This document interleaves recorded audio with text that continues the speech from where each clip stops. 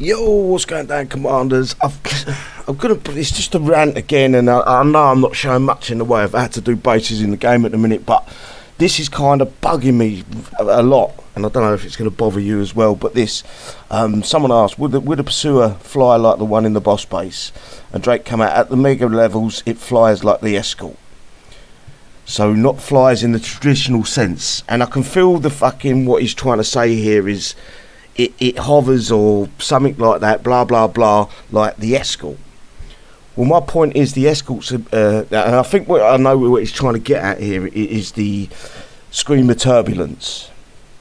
It won't be affected by that because it flies like the Escort. But my biggest problem is the Escort is affected by the turbulence, and I don't mind Kixeye bending and twisting the rules. But when they have got no clue about what the unit that they're trying to say it flies like or it behaves like doesn't work within the realm of their little circle, their little bubble, it bothers me. Instead of Kixeye saying, yes, it flies at a mega, but it's got a built-in immunity to the Screamer, the turbulence effect, then I'll go, right, okay, they're breaking their rules, but they're breaking it and telling us they're breaking it, instead of going arse about face about it and trying to say, but it flies like the Escort, that makes it immune to the Screamer. Let me just show you. This guy's got the Screamer in his base. I've got 6 Escorts and the Escort Hero. It's just to show you that what they come out with sometimes and the lack of knowledge of their own game. So it flies like the Escort's Drake. This guy's got the Screamer in there. Let's zoom in for you guys. Affected by turbulence. No matter what way you look at it, it's affected by turbulence. See that little down arrow? That's what makes it affected by turbulence. So it flies like the Screamer, so it's going to get affected like the flies like the Escort, so it should be affected like the Escort to the Screamer, is what I'm seeing. If you want to make it so it isn't affected by the Screamer Kixeye, don't use another unit as its parameter. You can't use another unit as its parameter. You've got to go with, right, it does fly at a mega, but it's got a built-in immunity to the Screamer turbulence effect, or a reduced value against the Screamer's turbulence effect. One of the two. Don't try to be clever and say it flies like an Escort. So don't fly traditionally. The Escort flies. It's an infantry that flies. It doesn't start off on the ground and go up. It doesn't hover over the ground. It's in the air. It's affected by the Screamer, and I know that's what Kixeye are getting at. And I would prefer it if they would go, right, you can choose. So a tech comes with it at 21. You get a tech, it pops up, and you can choose whether it flies or it doesn't. This is for the Pursuers, by the way, guys, not the Escorts. So if we look at a base and it's heavily fucking armoured against air units, we can then place that on the ground. If we look at a base and it's not heavily armoured against air units, we can place it in the air.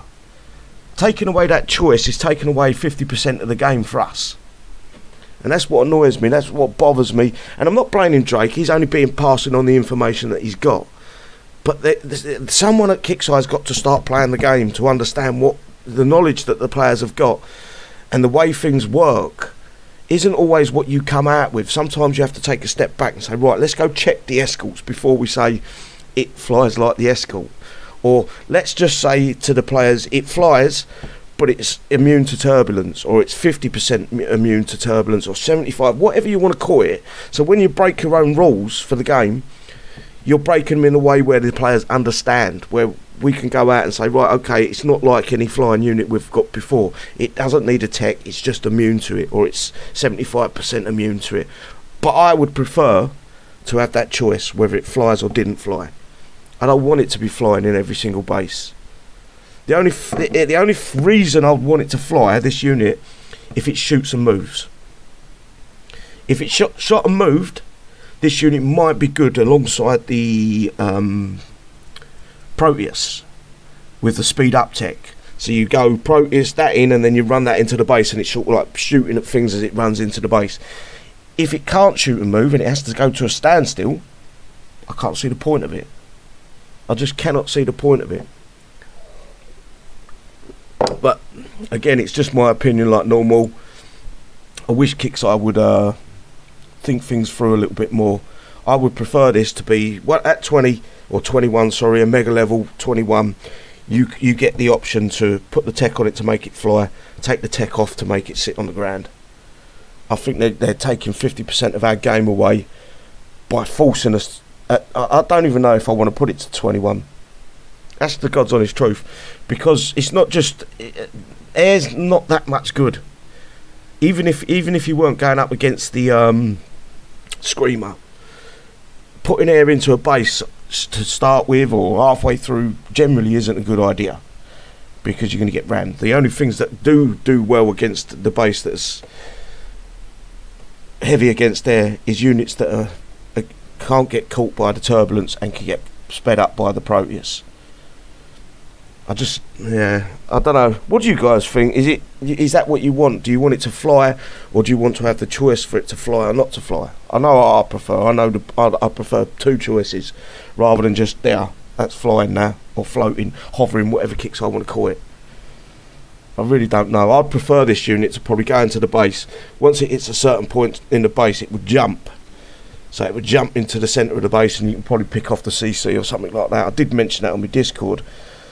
I'd prefer it like a jetpack jump, if you know what I mean. Make it so once it's in the air, it's airborne and jumping, it's very hard to hit. So you can get to the centre of the base and maybe pick off the CC. That'd be an interesting unit, an interesting concept. Instead of just going, right, 21, that's it flies. Get on with it. But it's like the escorts though, guys, don't forget. It flies like the escorts, so it don't fly, but it does fly, but it's immune to the Screamer, because the escorts ain't immune to the Screamer. This is what I don't get with Kixeye.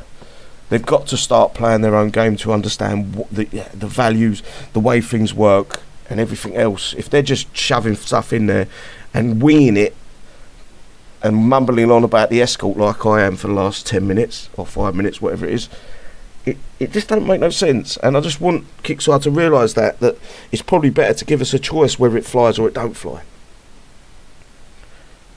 Because it's going to be one of them. I've got a feeling it's going to be one of them units that it doesn't move and shoot. So that's the first thing off the card. So if it flies, you've got to fly it in and then stop, and then it starts shooting at something. So that's a tech that needs to go on it straight away, where it can shoot and move maybe at multiple targets as well, to make it of any use once it's flying.